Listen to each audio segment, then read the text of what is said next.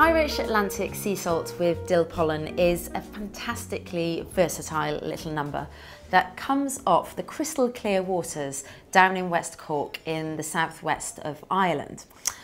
It's fantastic for loads of different types of dishes. So whether you want to rub it in some salmon before you grill it, or you want to sprinkle it on top of your fish pie, or even better, if you want to really pep up some roast potatoes and make them extra